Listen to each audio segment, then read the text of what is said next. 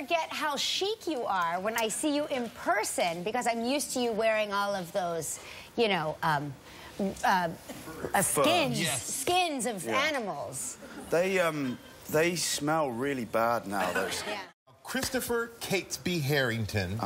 That is your full name. So are you a royal descendant? Because that's a very royal name. It's quite a sort of elaborate name, isn't it? Yes. No, as far as I know, I'm not a royal descendant. No, you can find anything you like on Wikipedia.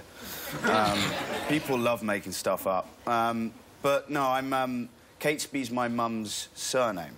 So my mum's maiden name. So they gave that to me and my brother as a, you know, as a sort of middle name, because when you know, my mum's with 3 sisters, and so she loses that name, just sort of dies out after that family. Really? Yeah. So I understand. No kidding. You know, it's just a history lesson here every day. Who says we don't educate? Amazing. Yeah. I love that story. Yeah. My gosh, just think, if you had come along sooner, it could have been called the Kit. I know.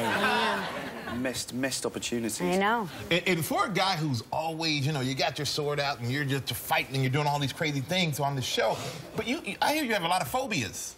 Yeah. Like yeah, what? I do. What are you afraid of? Because you seem very, you know, cool, calm, collected. Yeah, needles. Well, hey, season 5 of Game of Thrones begins Sunday night on HBO. Check it out. The great Kit Harington, everybody.